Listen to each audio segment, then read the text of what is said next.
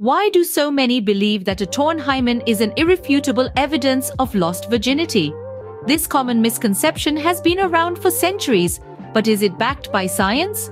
The hymen is a thin piece of mucosal tissue that surrounds or partially covers the external vaginal opening.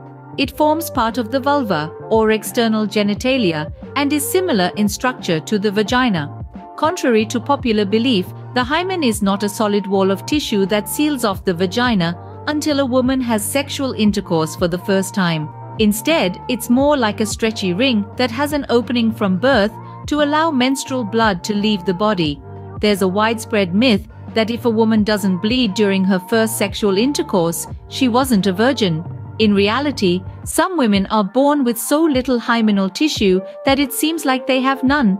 Others might have a hymen that is so elastic that it doesn't tear during intercourse. Additionally, the hymen can tear from many other activities like sports or the use of tampons. Virginity, on the other hand, is not a physical or biological term. It is a social, cultural, and personal concept. Virginity is not something that can be lost or taken. It is a personal decision to engage in sexual activity for the first time. It's important to remember that everyone's experiences and choices are different. Also, worth noting is that virginity is not a medical term. You cannot tell if someone is a virgin by looking at their hymen. The only surefire way to know if someone has had sex before is if they tell you.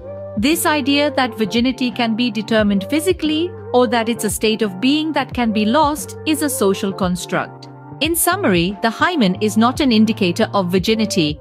It's a stretchy tissue that can tear for a number of reasons, not just sexual intercourse.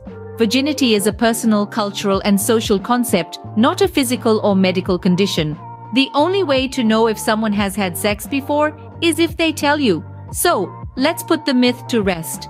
The state of a hymen does not determine virginity. Remember, everyone's body is different, and so is everyone's sexual journey. It's important to respect each other's choices and experiences and to dispel harmful myths that can contribute to misunderstanding and stigma.